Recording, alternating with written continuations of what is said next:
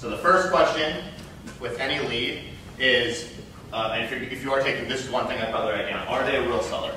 That's the number one question you want to ask in the qualification process. Then the second question is, if they are a real seller, are they a wholesale seller?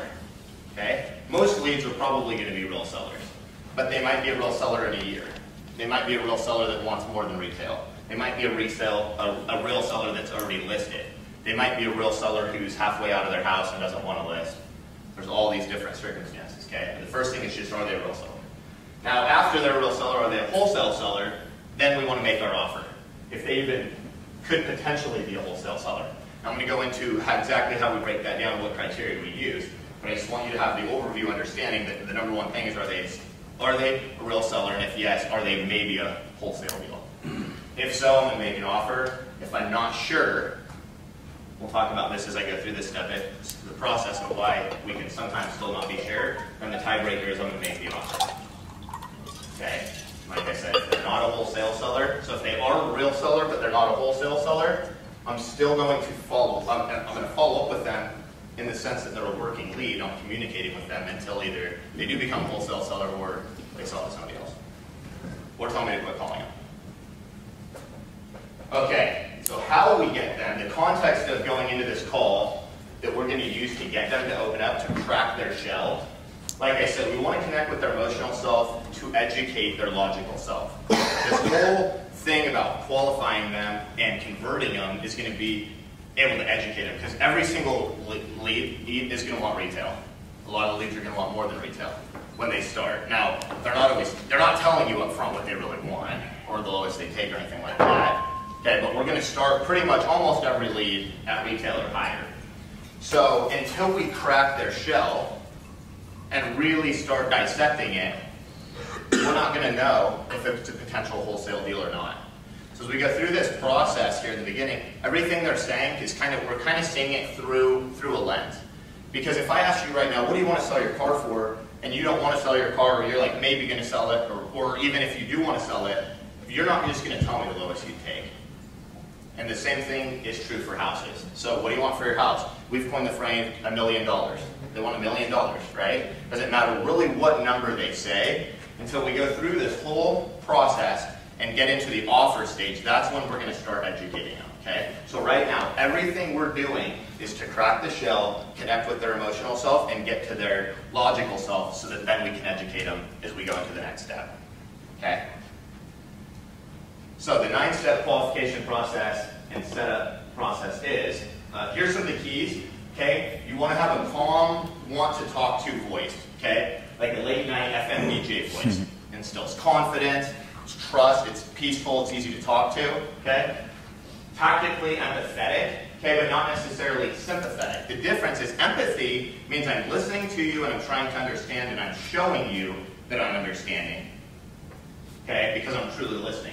Sympathy is I'm going there with you. So for example, if somebody's got a situation with their house, the tenants are stressing them out, they don't know what's going on over there, they're scared, it's this crazy situation, right? And they're saying like, well, I think my best bet is to just not do anything. They've paid for a while and I'm just going to let it ride out. I don't really know, they might be damaging it, but I don't know what's going on. Empathetic would be, oh my goodness, I can understand how stressful that must feel. That's, you know, and reasoning, talking to that person.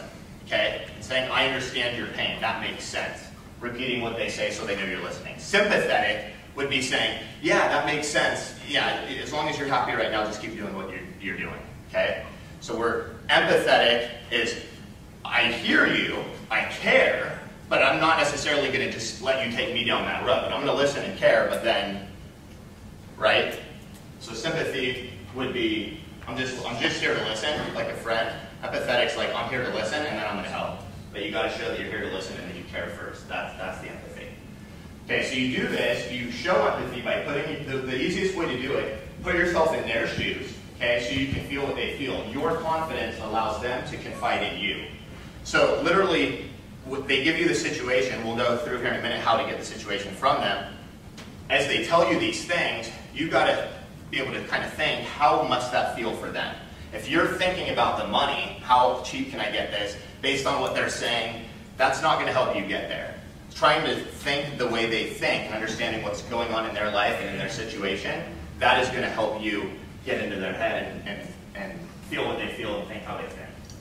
And as you're empathetic with them and you care and you get to the education process that we'll talk about later, the confidence that you showed through all of this, your demonstration of the market if that comes up, but not making it all about the market, really making it more about their situation and how you're going to help them, that voice, it helps with that a lot, will then allow them that now you have the credibility, you have the trust.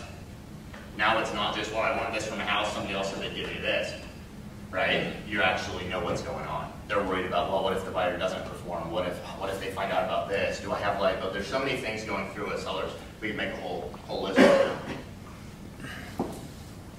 You want to show hope for gain throughout this process. So everything you talk to them about is hope for gain on this front end. Everything's very positive. The reason you're contacting them now, it's meant to be, we'll talk about cold calling on steroids later on. People so often will call back and say, how did you know that I was selling my house? Or how did you know I was about to sell my house? Like, that's so weird. You'll hear that a lot. We would say, well, I don't know. It must just be meant to be. We're in the market right now. We need to buy a house. That builds value to a buyer so much more than just saying, well, we're professional house buyers in the market.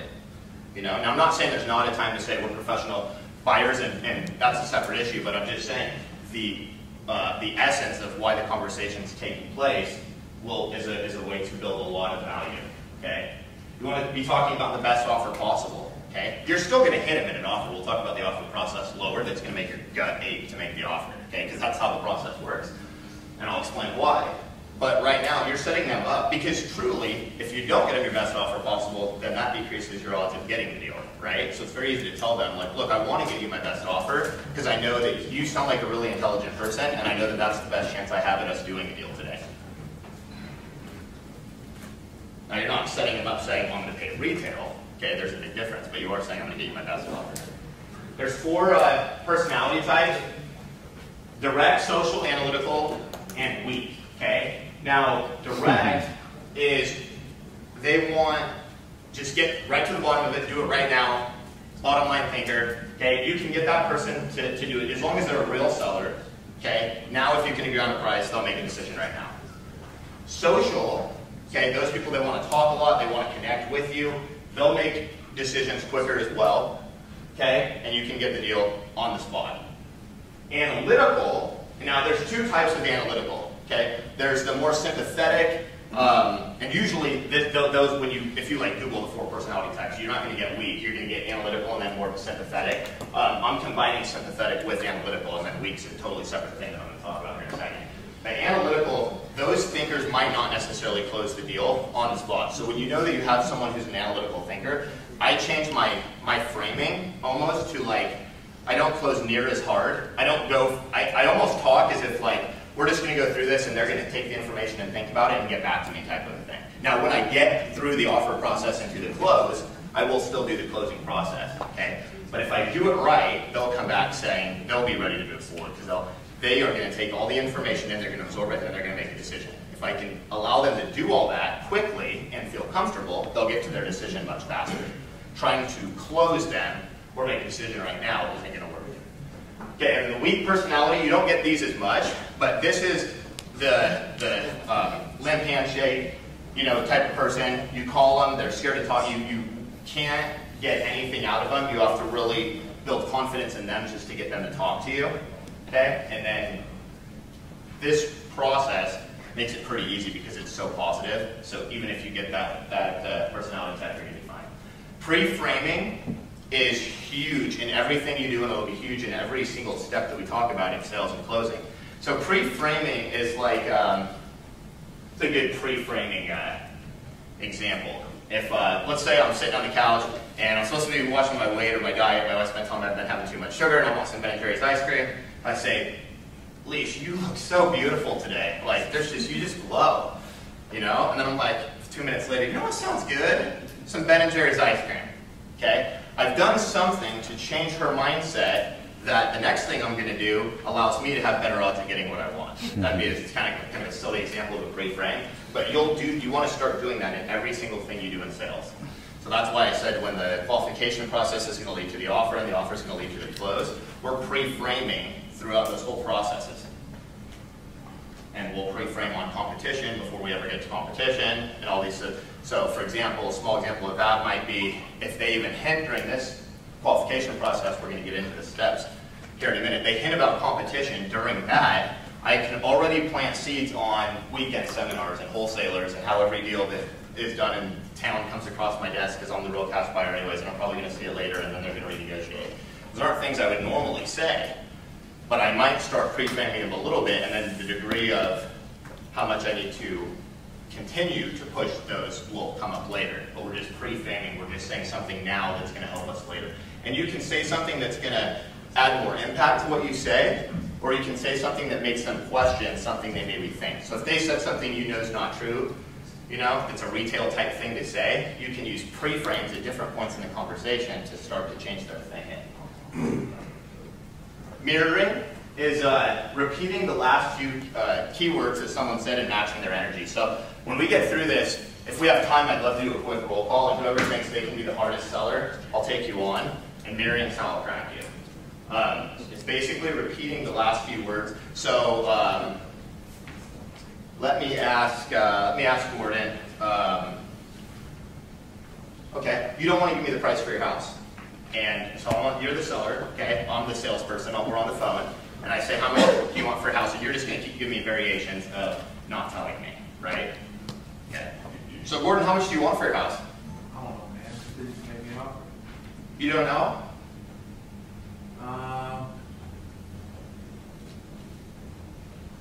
No, maybe, I mean, I've done some research, but before I kind of give that out, I just want to kind of see what you guys are ready, what you guys are offering. Perfect. Okay. Super happy to get you an offer. So you said you had done some research as well, then? Correct. Okay.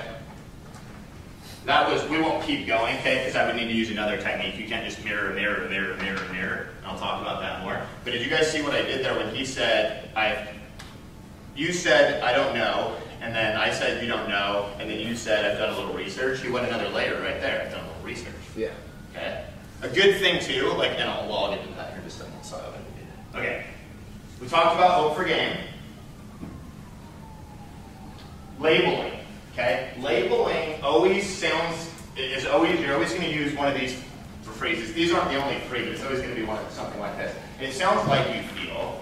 It feels like you want. It appears you are trying to. You're labeling whatever's happening, okay? So they might be a retail seller. I would label that, but let's say they're saying, I don't want to sell it to a realtor. I don't want to pay fees. I don't want people to go through my house. I don't want to do all that stuff, okay? Now these are flags. We'll talk about flags here later. Flags that this is potentially a wholesale deal, okay? And now later in the conversation, that same person's telling you they're not coming down on price, right? Now you could label them and say, it feels like you really need to get retail. It seems like you really want the retail price of your house. So then I'm labeling them retail. Now I'm doing that specifically with this seller who said, I don't want to sell retail. So I'm saying things, it feels like, and I'm labeling what's happening and trying to get them to see it from a different angle. All they're seeing it as, I want this number. No, I'm not a retail seller. I don't want to do all that. I want this number. That's what I want. Oh, it feels like you want that number, that retail number, and labeling. Does that make sense? And the takeaway. Now, there's two sides of this. The no, okay? No is the most powerful word. And a lot of people think yes is the most powerful word in sales, especially most car salesmen. And it's not. It's an amateur's word. No is really what you want to get good at. So, for example, if I cold sales call you, Nick, and I start asking you questions trying to get you to say yes, you know?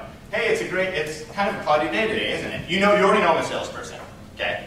It's kind of a cloudy day today, isn't it? Yeah. Right? Like, you're already like, oh shit, dude. Right? We're programmed, our whole society has been programmed that when a salesperson just keeps leading us with questions that are going to make us say yes, our barriers already start coming up. I would rather have the person get the no out right away and then move from that. The other side of that is telling them no's will get a shift. So for example, if I say, what do you want for your house? And you say, and let's say we're in the offer process now. So we went through everything, and we are talking numbers now. And they say, well, I want 150,000. I make my offer. I say I can pay 105,000. No way, I need 150,000. I can say, well, no, that's not going to work, and leave it there. Just by me saying, no, that's not going to work, they're thinking, well, what's the next thing? Does that make sense? Now, if they say, okay, that doesn't mean the conversation's over. I still need to know what I'm going to say next, where I'm going to take that. But until I say no, I don't really know where they're at either. So mastering no, less yeses is going to be a big thing. Okay, one of the keys to this, if you can do it quickly on the phone with them, is great, or before you talk to the lead, if you have the information to look it up, is great. If not, then I always go look it up after the qualification call. But seeing how much they paid for the house, now this is pretty basic stuff, right? How much they paid for the house, how much they put down, and when they did the last refi, if they did. Don't ask these questions. So if you ask these questions, hey, what'd you pay for the house? They're already like, you frickin' salesperson. What the hell do you care what I paid for the house? It's not your business. What will you pay me for the house? That's the question that they want answered. But when you see that, you see what they paid, you want to be up with your marketing, targeting people that they can sell it to you at a wholesale price and they're still crushing it. Okay? Financially, it's a win-win. The more money they put down, typically the more they'll value convenience, and typically the easier they're going to be to educate later. Okay? It's a little bit of a stereotype, but I've seen it in data for 10 years. So FHA buyers who put no money down typically don't have any money to save, and they're typically going to protect their nest egg, their net worth in their house, because that is their net worth, as much as they can. Somebody who put a lot of money down is more of a planner, and when they go to move, they can give up a little bit of equity in exchange for convenience or simplicity, or to make their situation be solved easier. That someone who, that's their only net worth, just isn't going to be willing to make that move. Okay, so that's why I kind of look at that. Now obviously the last refi, somebody who refis all the time, kind of goes in line with the person that puts no money down. Now these are not exact, so I'm not saying like pull it up like, shit, they bought FHA, it's not a deal, right? You just keep working the process no matter what. But it's just, we'll talk about flags here in a minute. The more equity they have, obviously, and the more money they put down, those are really good indicators. We learned that too. We looked back at hundreds of wholesale deals and looked at our avatar of what we were saying, and it was like, holy smokes, okay, that one really stood out. Always stay one sentence away from their hope or fear. Does anybody know who Matt Larson is? Matt Larson runs Jim Graziosi's wholesale operations out of the Quad City. So he taught me this one actually. He said, always stay one sentence away from their hope or fear. So if whatever it is, whatever their main point is of why they want to sell, we're going to use this method that we'll finally get to the 9 steps here in a minute.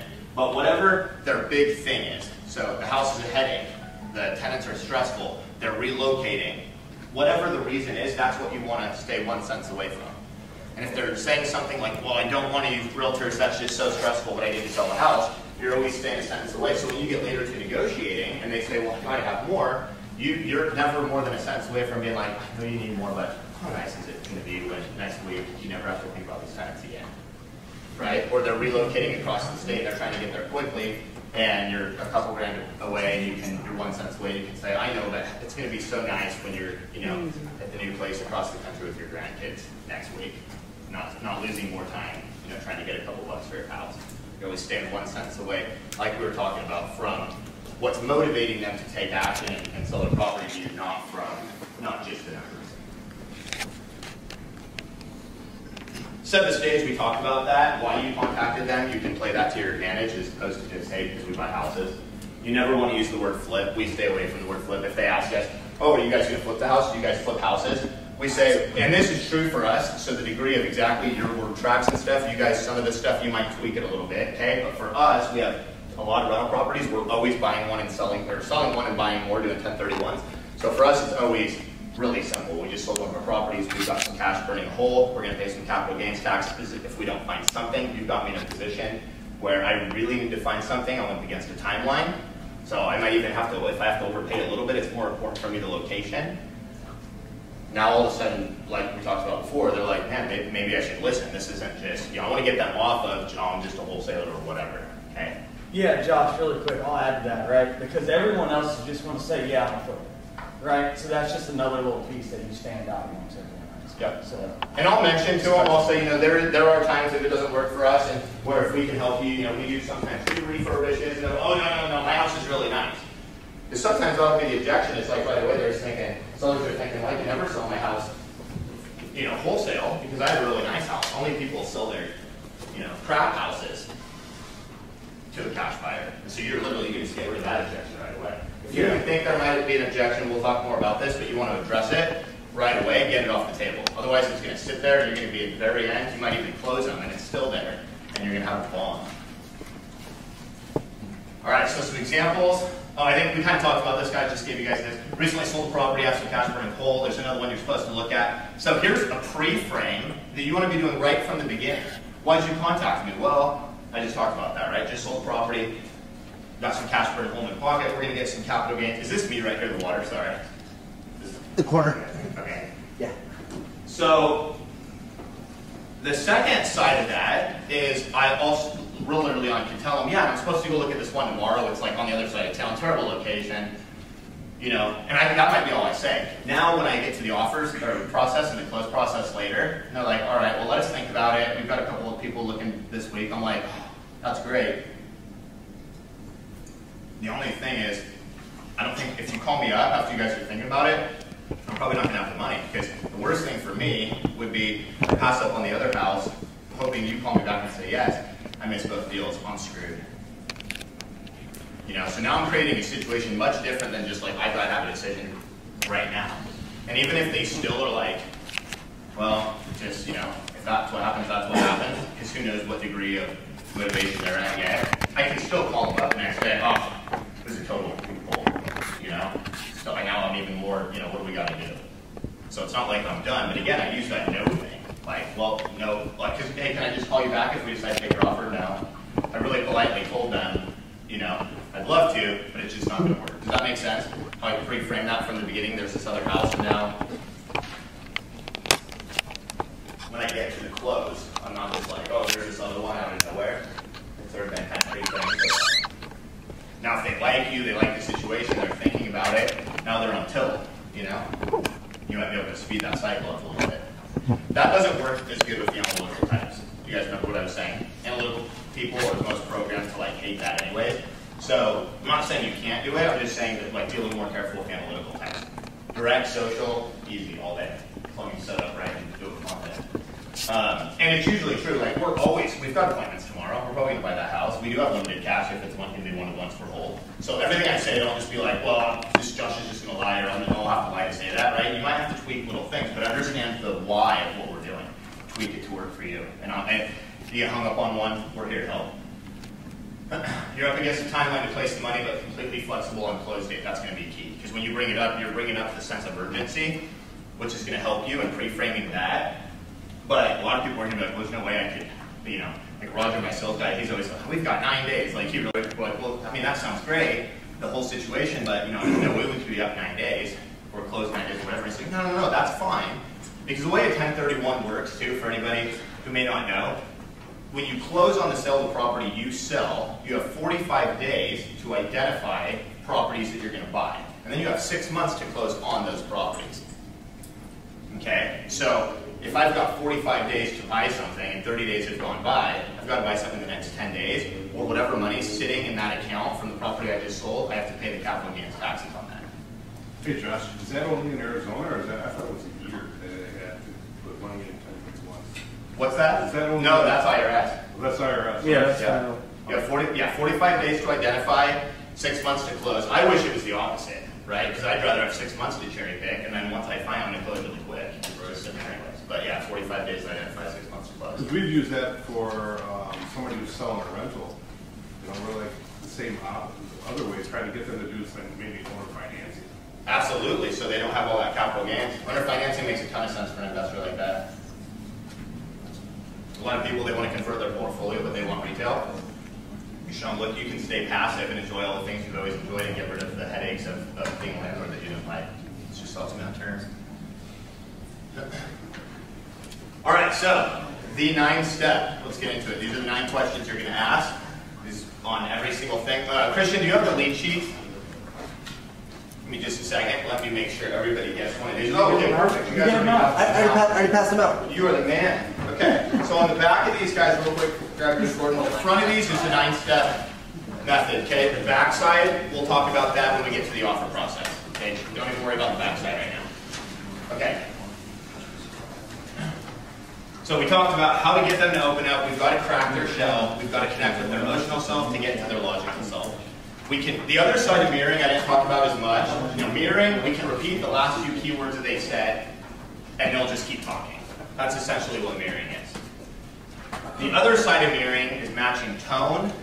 On the phone, it's going to be basically tone. That's really the main thing you have. In person, you can also match the way they sit, the way they, whatever, because everybody wants, it's just a psychological thing. You connect with someone when you talk the same way, dress the same way, you know, etc. Have some stuff in common. So if someone right away is, hey, what do you want to give me for the house? You guys buying a house, huh? You know? Yeah, we absolutely got a whole burn in our pocket. We just sold one. We got to buy one. You know, if somebody's, hey, so I got this letter in the mail. What exactly is it that you guys do? You know? Well, so glad you asked that. We actually just recently sold a property, and we need to buy a property. And so it's actually a really good time if you are interested in selling. I'm not sure if you are, but this is a perfect location, so I'm really glad you called me back. Right? Two totally different things. Based on simply how the person was, the first sentence they told me. I already knew that the first guy was probably a director social, right? Loud, bubbly, boom. And then the second person was like slow, quiet, little thinking about what they're saying a little bit more. That was just in there again, yes. All right. So this is how I answer the phone. This is how we answer the phone in my office, I should say. Hi, this is Brandon. Hi, this is Josh. Hi, this is Roger. It's real simple. And the reason we do hi, this is Kevin, hi, this is Don, whoever, is because it sounds very organic. It sounds very friendly. That, you know, hi, this is Greg. Hi, this is Susan, whoever. Now, if you're doing real branded mail, James might have a little bit of a different take. I don't know. I'll let him tell you about how they answer the phone, and it's real branded. You might say, you know, hi, you know, 1-800-SELL-HOUSES. Okay? But the way we do it, especially with CCOS, which I'll talk about later, hi, this is Josh. And they'll say, hi, this is Don. I got your voicemail, or I got your letter, or somebody told me to call you. You say, awesome, fantastic. I'm so glad you called me. I just walked into the office. Can I get the address from you again so I can pull up my notes? Okay, now on this sheet you guys are looking at, real quick guys, at the top, you've got campaign and date. Okay, that's just for you to real quick so you can track your marketing. Okay, the name, they're going to say, yeah, my name's Bill, I got your thing, whatever, so you got their name. Okay, their phone number is showing up, so that you obviously don't ever want to knock their phone number. But these, they're each one's numbered for where you're at here. So, address, okay? Now the reason we say I just walked in the office, can I get the address from you again to pull up my notes? Obviously, you know, for most of us, almost always, if we're doing any type of volume in our marketing, it's not like we called 3 people yesterday, you know, and have the address sitting on our desk. It's like we called 10,000 people yesterday. I don't know who it is. But by saying, I just walked into the office, can I get the address from you again to pull up my notes? It's framing it so that to them, like, you do remember this house, or you do have something on this house, but you want to save them some time. They don't want to sit there on hold. So if they say, well, you called me, you should have the address, I just said, no, I totally do. If I could get it from you again real quick, I can pull up my notes in my computer. I don't want to keep you waiting. If they're still like, no, it's fine, I'll just be like, okay, can I call you right back? Okay, that's like almost never going to happen. They're going to give me the address. Okay, and then what I'd like to do there is start to pull it into, in our market, it's, we use MLS to come on with tax records, so I can see what they bought and paid and all that kind of stuff. So you guys, if you don't have MLS access, you can start pulling it up on Zillow. Now, if you're brand new, practice this script, even if it's with a friend or in the front of the mirror or whatever, and then as you're practicing the script, practice the script as you're pulling up a property. So you can actually do kind of two, because it only takes you a minute to type in the address. So what I do is, great, just walked in the office, can I get the address from you again so I can pull up my notes? Oh, sure, it's 123 Main Street. Okay, great. 123 Main Street, and I'm typing it, right? Now, as I'm typing, I say, great, 123 Main Street, so what do you want for it? Okay, that's asking price number 1.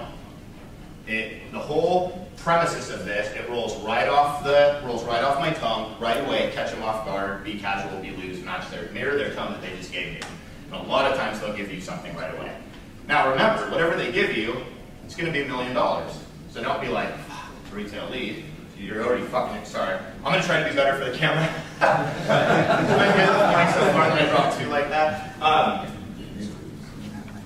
You want it to just sound natural. Whatever they tell you is an indication of the way they're thinking. Remember, this whole thing, we're trying to get into the way they think so we can educate them at the next step. We're not trying to beat them up on price. Totally different objective. So asking price number 1. Now,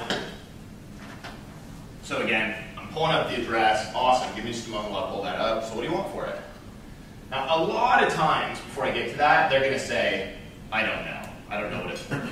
Okay? There's a couple things I've got in here when I get to objections, later the objection slides, that will help with that. But the easiest one, if you want to get, because everybody should have 1, 2, 3 kind of their go-tos for word tracks on all the different objections. We'll get to that stuff. But is, well, what are your neighbors selling their houses for?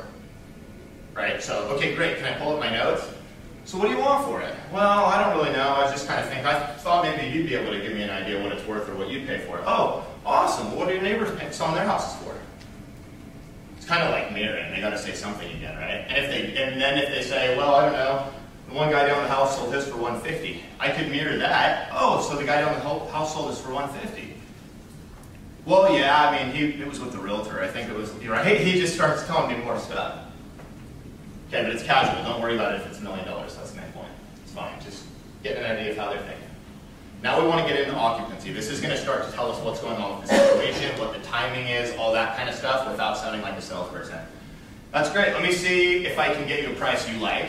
Okay, I'm pre-framing positivity, pre-framing them that I'm not just a wholesaler trying to flip their house, whatever, but without saying anything that I don't want to say. Okay, let me see if I can give you a price that I like. So is this the house you live in? Now what I did on the front end, like I just said, that's hope for gain. That's what H4 plus means, hope for gain. And then I'm also using tone as a positive tone as I do that. Now, we're still up here at the top under occupancy. Okay? Now, okay, it's either going to be owner-occupied or not first, right? They either live there or they don't. Okay, so if it's owner-occupied, you would say, awesome, I'm sure it's a very nice home. Everybody wants to be complimented on their home, right? And even though they know their shit needs to be fixed, right? But they're going to be like, oh, like it's starting to make them feel good and like you, and you're showing empathy. Because obviously, what did they want? You put yourself in their shoes. They want as much money for their house. If you're showing empathy and understanding that. Where are you moving? Across town, out of state, whatever. Oh, that's awesome. When are you moving? Okay. Now, if they don't know when they're moving and they don't know where they're moving, that's a flag. We'll talk about flags later, but that tells me kind of where they're at in the cycle. If they say, well, I've already packed up all my stuff, I'm already living in the new place, I just got a couple things left to get, then I might ask them like, oh, great, why didn't you list it with the realtor? Just to see what they say, because they might just say, oh, I don't really want to do that, right? Because they've already gotten all the way to where they've moved out, and they haven't listed it yet. So when and where they're moving, that tells you a lot about the situation. It tells you a lot about the cycle of what's happening without asking, like, well, how quick do you want to sell me the property?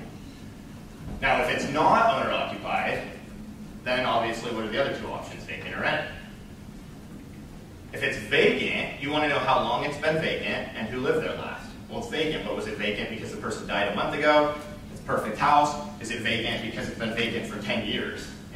That's actually happened to us. Or has it been vacant because it was a rental property? If it was a rental property, like did the tenants take good care of it? This stuff that is going to be huge. Who lived there last? Again, they might say it's vacant, and you're like, oh, just assume it's a rental property. It's good to ask this because they might say, oh no, my kid lived there, or my family, or whatever, and that's going to change your tone. You're not going to hammer them on tenants and pre-framing how tenants don't take as good care of a property if it was their family lived there, right? Unless they tell you, oh yeah, that's my niece, man, or my nephew, or whatever, right? My son, he trashed my house. Then it's cool. Never stay one sentence away from their pain, right? So then later, like, I know you want an extra $5,000, but like, how nice is it you're gonna have this resentment for your son anymore for living here for free and this thing you bought him for college. Now, if it's rented, what you want to know is it month to month or is there a long-term lease in place? And the reason you want to know that is because if it's month to month, you have a lot of flexibility when you go to sell this deal, assuming you write the contract.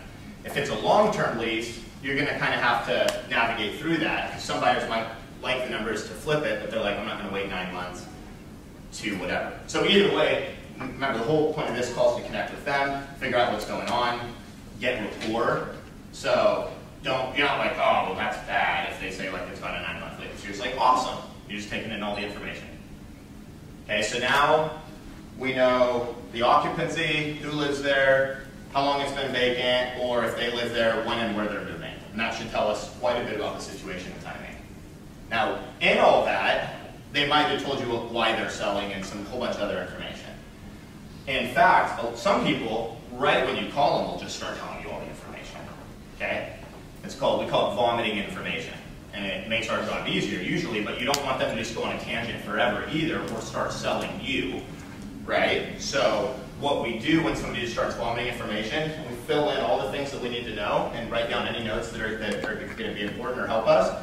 And then we grab control back of them if they, after we've gotten that, and then fill in any gap, go right back through the process, get anything they didn't tell us, and then we'll get into the offer process next with that lead.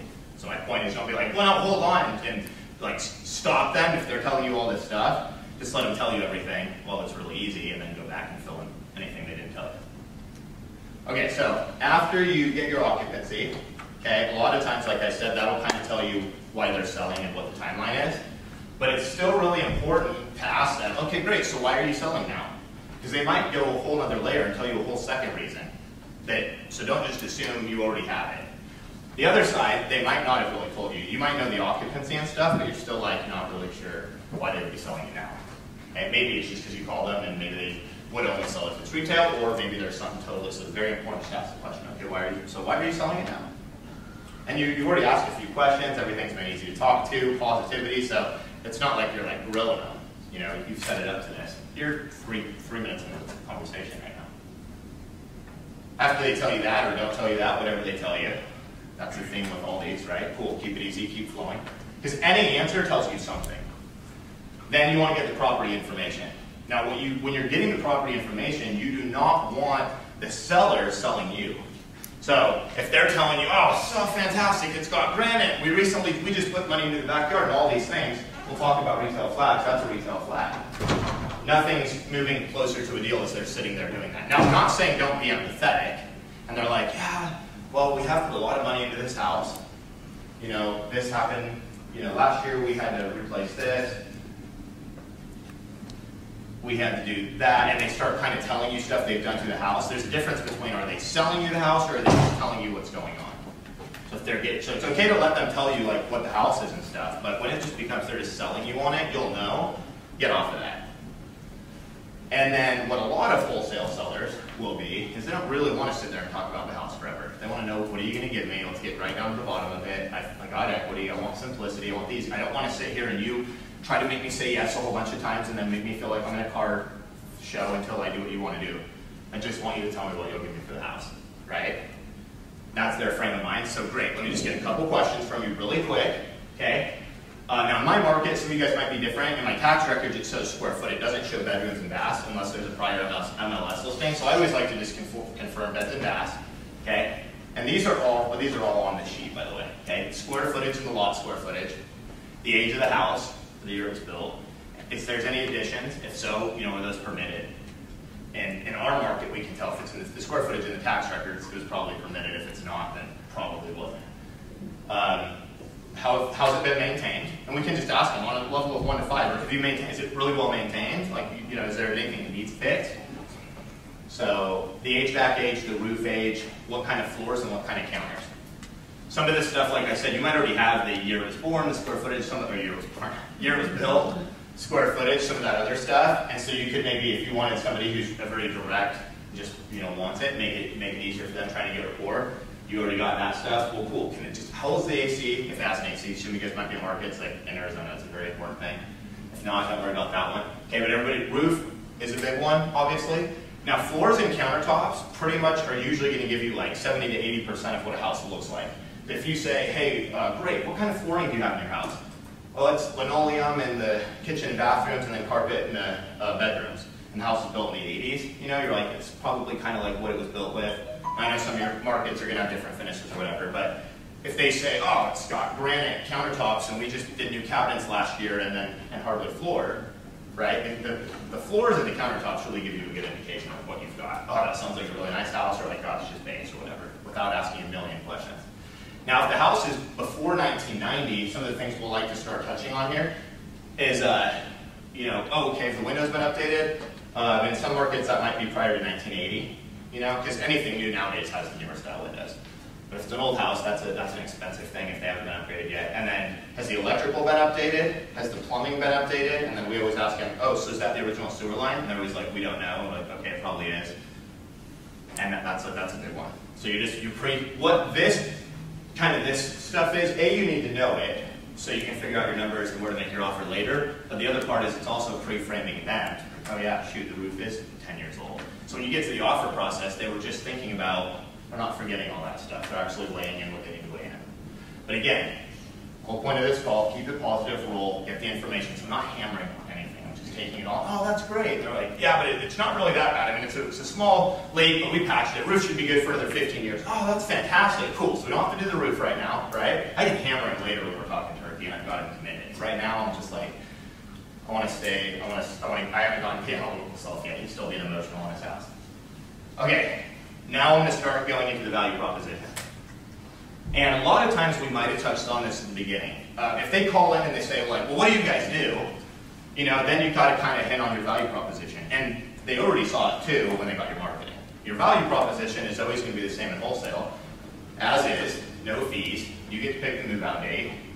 And whatever other problem you have is going to go away. We're going to make the easiest sale of your life. And that's why I named my wholesaling business as Easy Button Home Sales, where we give you the easy button. So you remind them of all of that right before asking price number 2. So asking price number 1, we go back to the beginning. Great, so what do you want for the house? They're like, $200,000, because like Zillow's 180 and their neighbors have all been listing for 180 and selling for 160. And they're like, we want 200. They're like, great, sounds awesome. You get down to the bottom, you just touched on, there's no fees, there's all these other things. And hopefully, as you went through the call, you found out, you got flags that told you that they're going to like hearing those things. So now you're touching on it again, telling the value. You don't need to go into money yet, like how much savings that is. You just mentioned, if you are going to, you could just say, that's probably going to be 10-15% savings off the top right there. So with all that being said, what would it take that you'd actually walk away with? Okay? Another way you could think of it is, number 1, you're just asking them for a gross asking price. Number 2, you're saying, okay, after all, since you're not going to have to pay any fees, there's going to be no work, anything like that you'd otherwise have to pay, what would you be willing to do a deal with me? Okay? And again, if it's still $1 million, we don't really care. So they want to hear our offer before they're going to put their hand down. And the way we're going to get their hand down, I'll get this in the offer process, is that we're going to make them tell us, no. Okay? That's why we want that hit in our stomach. We need that to happen. Now after that, we're going to set the call back or the appointment, depending on which way we're going to do the closing, like James and I talked about. So James' office, much heavy right here. They would have all that info, and they don't use the exact same script. They would get here and great. If somebody can be in your area tomorrow at 9 or 11. Okay, for us, it's great. Are you going to be at this number for about 20, 30 minutes? Let me do some homework real quick. Come up with my number. I'm going to call you back and give you an offer. If you like it, I can send you an offer. I can come meet with you. If you don't like it, you can think about it or tell me no. No worries. Removing all friction. I don't want any friction in anything I do. Now they're excited for me to call back. They're excited for the number without any fear that I'm going to pressure them. And everything I just did, I didn't make them say yes a bunch. I didn't sound like a salesman. I took all the friction out of everything. I was empathetic. They're not worried about it. It's not going to be hard to get them on the phone again. If it is, then you know you're doing some or all of those things wrong on the front end. So, okay. Totally get it. I think that's probably quite a bit. Okay, so here's the other thing. If you get to asking price number 2, and you know that they're a real seller now, and you think they might be a wholesale seller, this is the first hint that you start to take away a little bit of hope for gain. You're still doing hope for gain. I'm going to give you an offer, and no worries what you think about it, but you can use a pre-frame. It's the first time you're going to use any type of a pre-frame that's a negative one from their view, but you're doing it very subtly. Okay, I totally get it. So let's say now, front end they wanted 200, okay? Houses are selling for 160. Some of them are listed at like 180 or whatever, that were listed high, they're wide high. When I get to the bottom of the call, I know all kind of what's going on. I've talked about the difference of if they were to sell at the retail route. They give me another number, and let's say now they give me 160, right? I just went from over retail to like, well, that is actually kind of what they're selling for. Okay, great. It's probably quite a bit more than I can pay, for a cash offer and make everything work for both of us. But give me 20 minutes and then back to the hope for gain. So it's the first pre-frame that like, look, everything we've talked about is still going to happen, but you might not like my offer. I'm starting to get them to think, because now I know why. Now, if they're just retail realtor, there's nothing. I'm like, I don't know, this is probably a retail one. I'm still going to be more positive here until I hit them with the offer and do my homework. Because right now, too, usually, you're not going to sit here and underwrite the property while you talk to them. You might pull it up in Monsoon or Zillow so you can see a couple flags and kind of have a quick idea. But if you're looking at the screen, trying to figure out like all the tax information, comps, all that kind of stuff, then you're not doing any of the empathy, mirroring, listening, finding out what's going on, none of the psychology, detective stuff that you want to be doing. Okay? So you wrap it up, you pre-frame them, you're going to give them an offer, it's going to be super easy, no big deal. And if you think this one sounds pretty good so far, hit them with, I don't know if I can get there, but I'm going to try to get as close to it as I can. Let me see, maybe I can. It's just a very light pre-frame.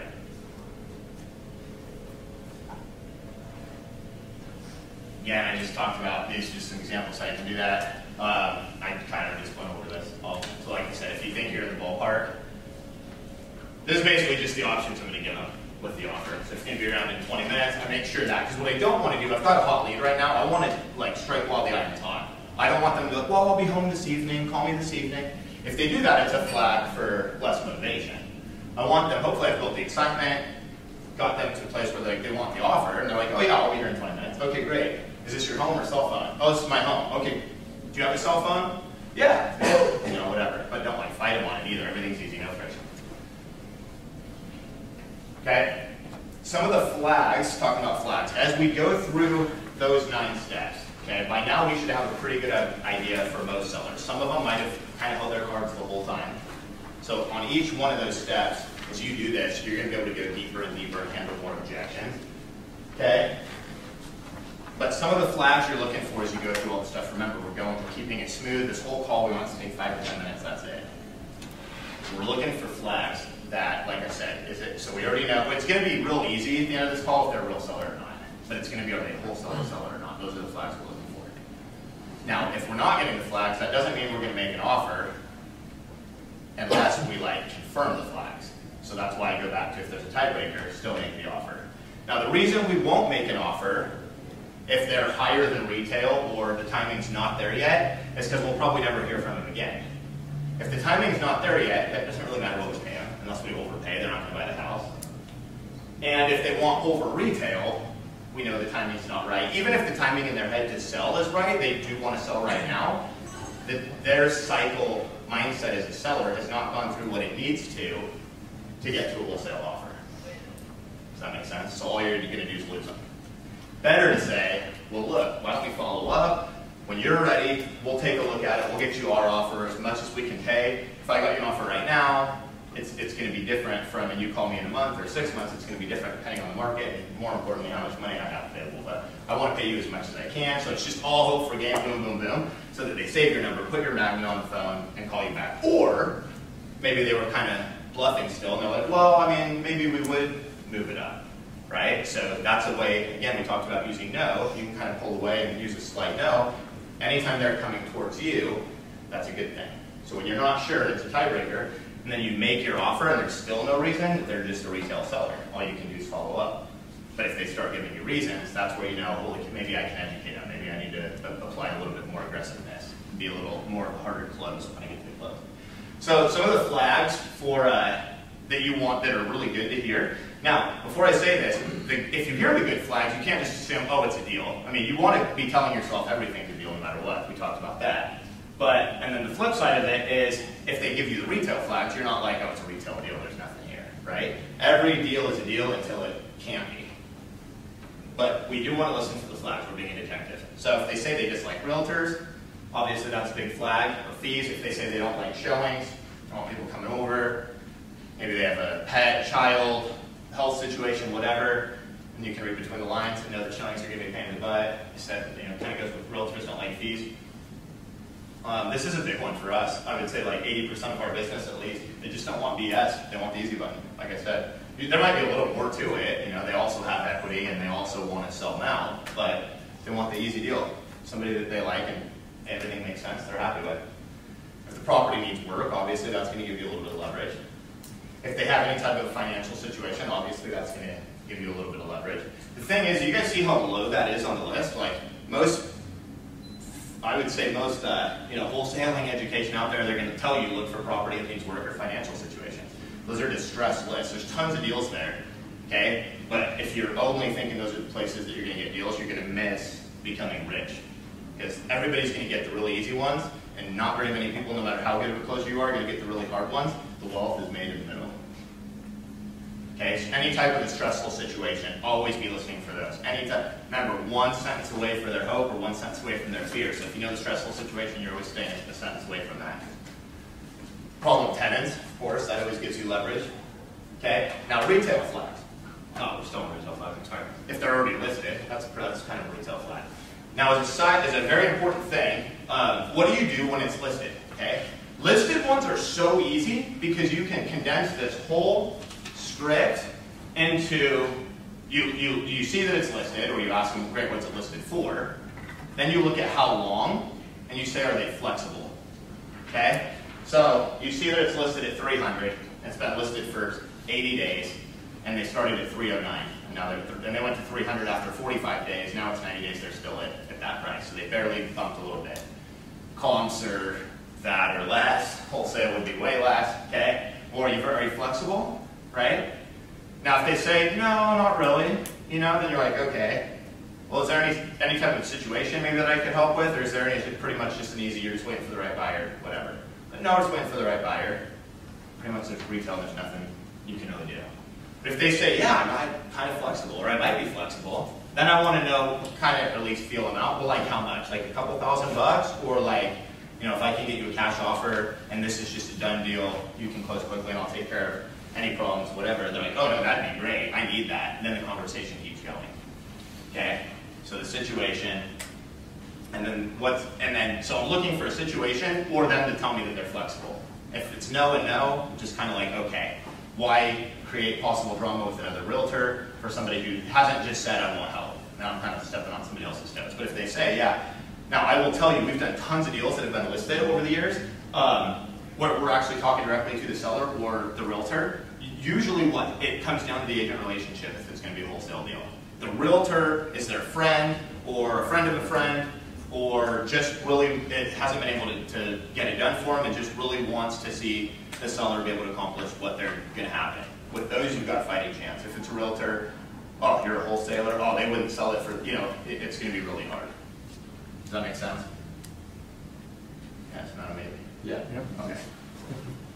So, are you flexible? Is there any type of situation? If so, we keep talking. If not, not a lot I can do. Now, what you can do is just follow up with it a week, a month, whatever, and see if it's still listed. If it sells, you're done.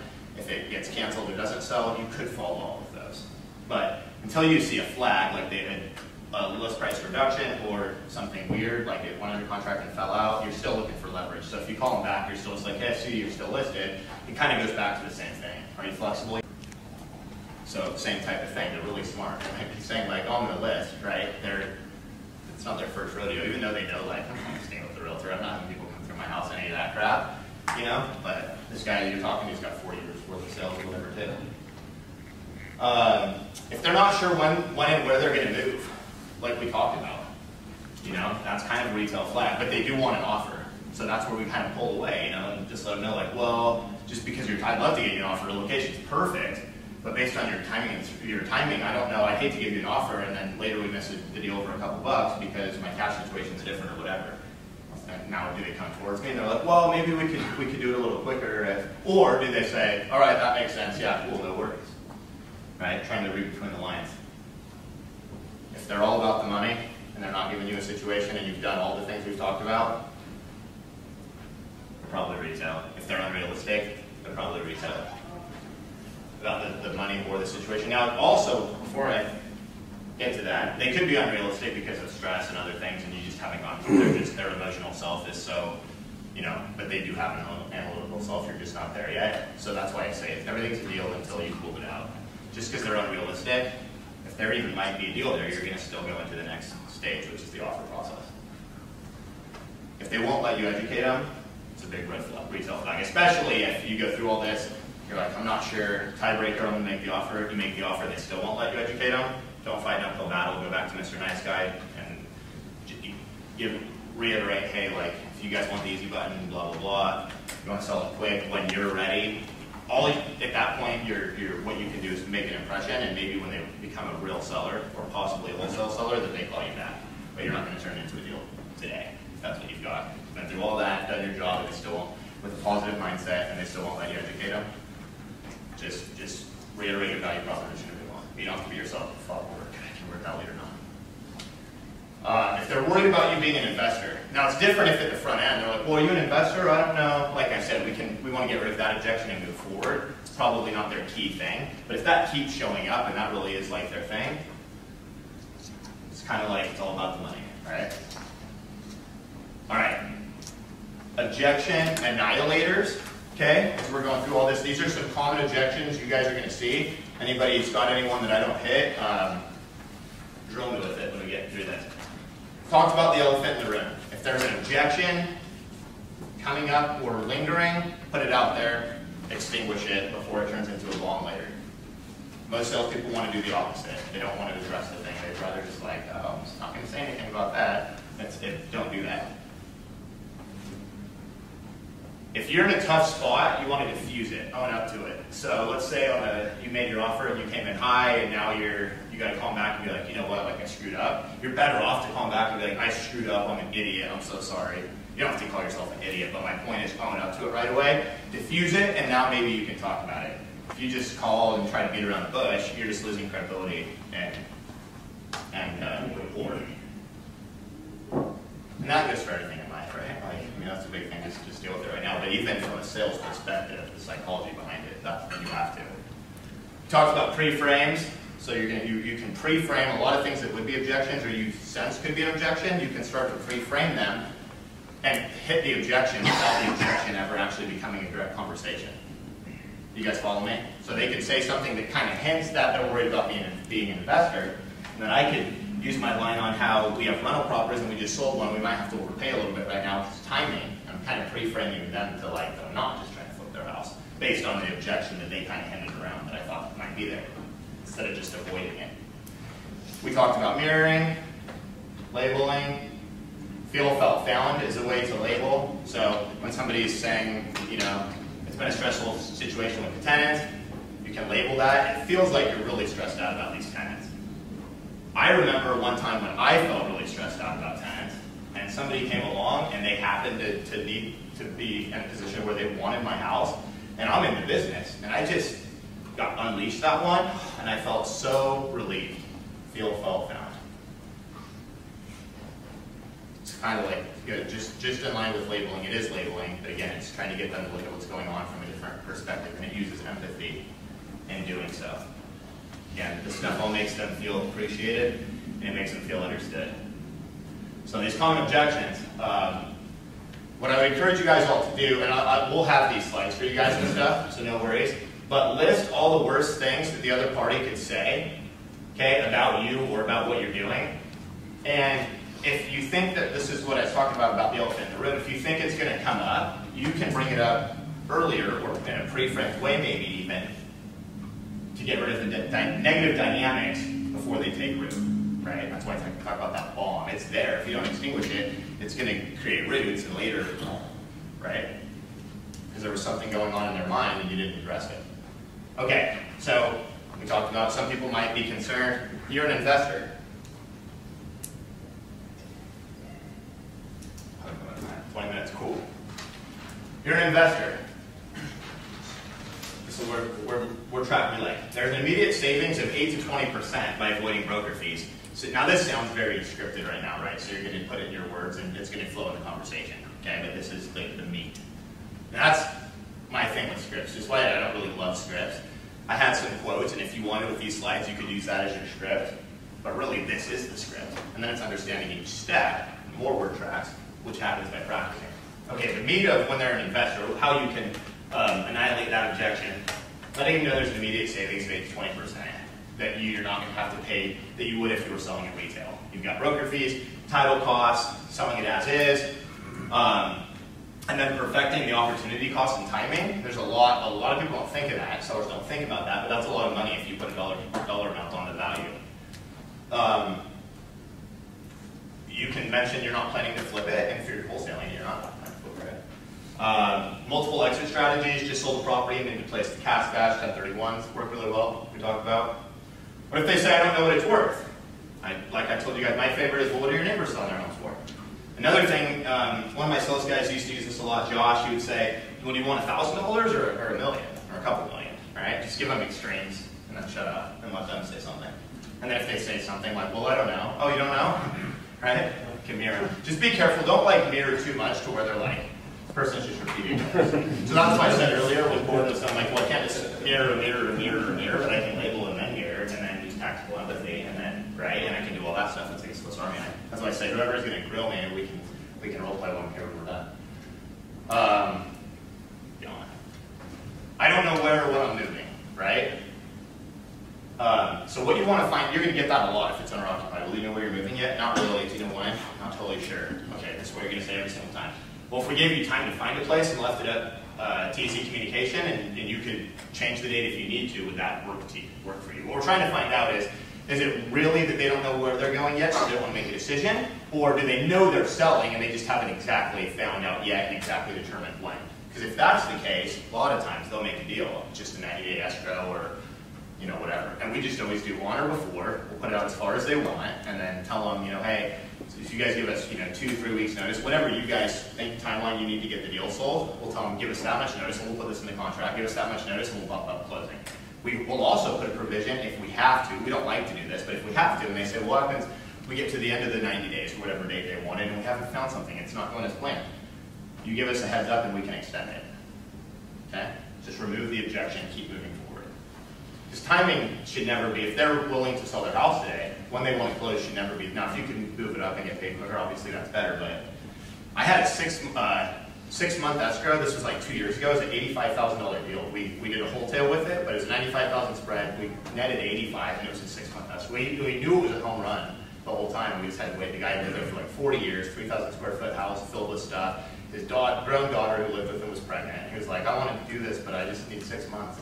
I'm like, okay, it's nice to have some of those in your pipeline. They might say, I can sell my house retail. I can sell my house by myself, and then I don't have to pay any fees. Absolutely you can. If you sell to someone with cash like me, I missed that, right? Absolutely you can, right? You can sell it yourself, and you don't have to pay fees if you sell it to me or someone like me. You could label that. Sounds like you want to sell it to an investor, right? Certainly, the finance buyers who pay retail and are a pain in the butt all have realtors who don't show, let alone sell your home if you aren't paying them a big commission. You're kind of labeling what realtors do and saying if they bite on that. I'm not hating on a realtor. I've been one for 9 years, but I am hating on realtors too. If they say I want as much money as possible, I appreciate that in the same way, right? Connect with them. We're all humans. Like everybody wants as much money as possible. You've got me in a good situation. We talked about this, the situational thing. I got to buy something right now. Please take into consideration it's going to be cash. So back to the value proposition. Okay. Can you just come see the property? Now, some of you guys might be like, yes, because you just want the appointment. Cool, you're done. Absolutely. I can meet you in 20 minutes.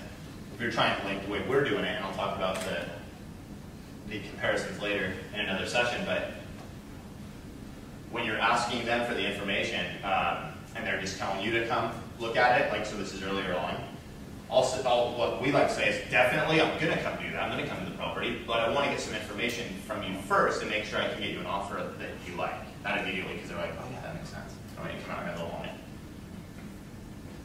Now again, if you're just going on the appointment, you could hang up and come on the way, right? And go do everything else in person.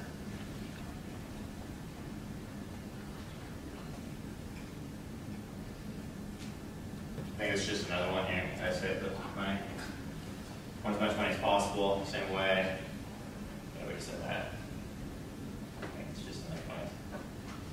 If they say I'm getting more offers, right? We talked about competition. Like, okay, well, yeah, that's great. Just a heads up. I use this one as an example. Many investors came from a weekend seminar, don't actually want to buy your house, so you're like telling them what wholesaling is kind of. very tactically. We're prepared to put in a non-refundable earnest money down. Obviously, make sure you're at a number that you want if you're going to do that, or that you know you can wholesale it. We have waive contingencies because we're professional buyers. So both those things. You're going to go non-refundable earnest money and big earnest money, and waive all contingencies. Then obviously make sure you're committed to the deal. But a lot of our biggest deals, there's been competition, and we're best deals.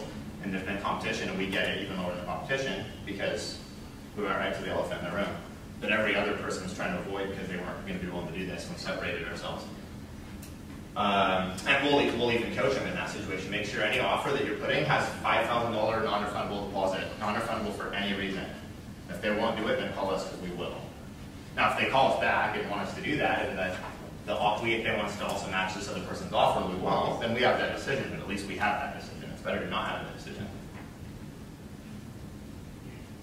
You can also ask them, what's your buy now price, right? So if they're like talking about competition, now it doesn't always work. Sometimes they're like, well, I don't really know yet. I'm gonna get the offers first, and then I'll tell you that. But sometimes people will be like, well, if you give me X, right, and then you've anchored that, and you can get into that during the education process.